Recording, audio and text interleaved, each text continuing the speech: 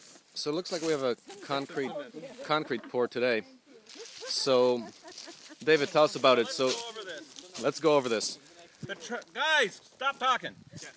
We're gonna come. Instructional. The truck is gonna come in, and it's gonna have them back down the aisle. It's gonna have a big chute on the back that rotates. You're gonna go into the middle one first? I'll probably go on the end one first. Okay. We're gonna put the chute over the hole, get the guy to spin the barrel, fill it with concrete. When it looks like, basically we'll start from one end and kind of slosh it around. We'll use a rake and a hoe, spread it out. We want to use a stake and poke it a few times, especially in the corners. There can be bubbles under there in the corners, and we want to make sure all the air is out. Once we get it smooth or pretty much full, it'll just be a rippley mess. We're going to take our scree board and work it across, making the concrete all smooth. At that point, we should have a little bit left over at the very end that'll slosh out. Mm-hmm. Once that's done, we'll no doubt have poured another one by then, and we can screw that one, and so on. This is the work that happens down on your knees a whole lot. This is often hard. The bigger the slab, the harder this is. When it gets big enough, you want a power scree, like 16, 18 foot wide. Mm-hmm. You want power to move that thing, because it really gets heavy. I've done one about that big, and it was not happy. 16 feet?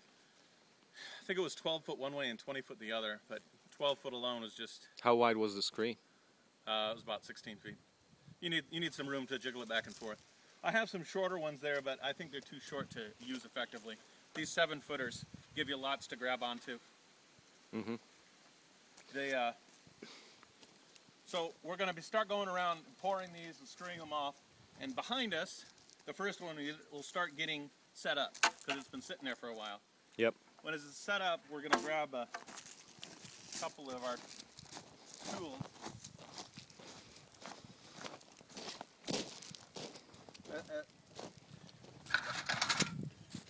We have wooden floats and metal floats.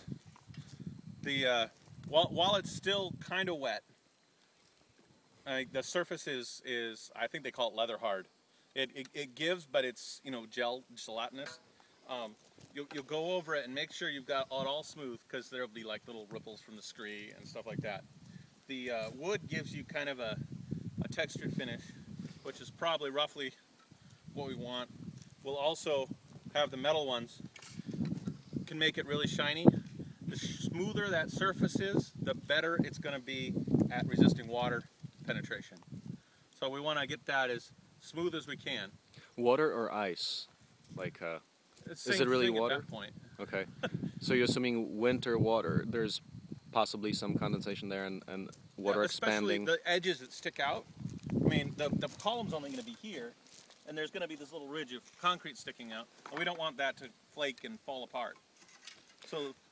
So basically the smoothness means that you can't get so many ice crystals exploding there?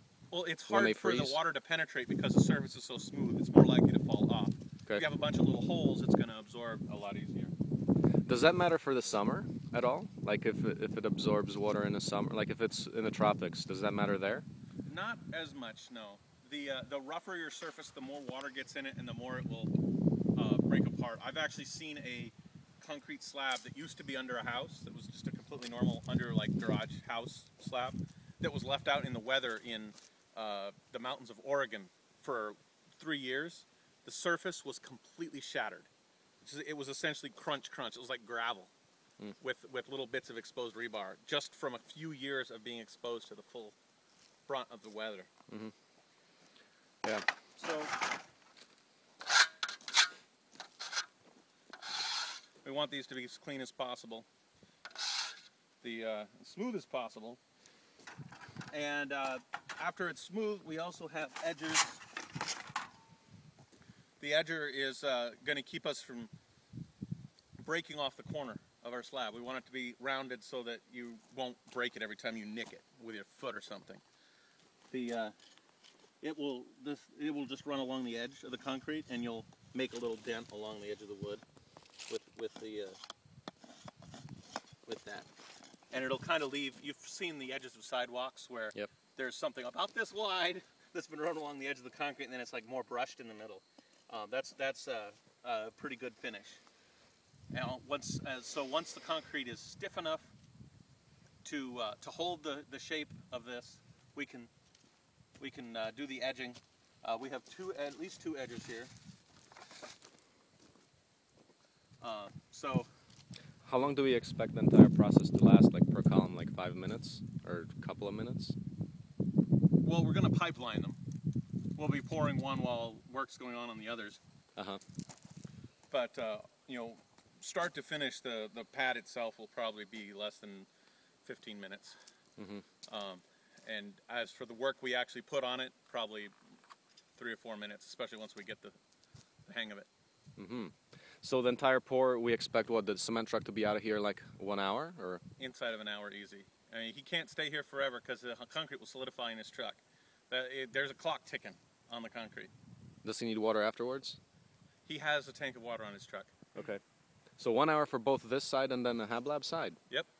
Okay, that's pretty fast. I mean, as far as the concrete truck's concerned, it'll be pour down the stripes and then straight off to the other side. Yeah. We want to remove the internet cord. I don't think it's necessary. They got big soft tire, truck tires. Mm. It shouldn't cause a problem. That's about it. Pouring concrete. Okay, pouring As soon as concrete. we have concrete,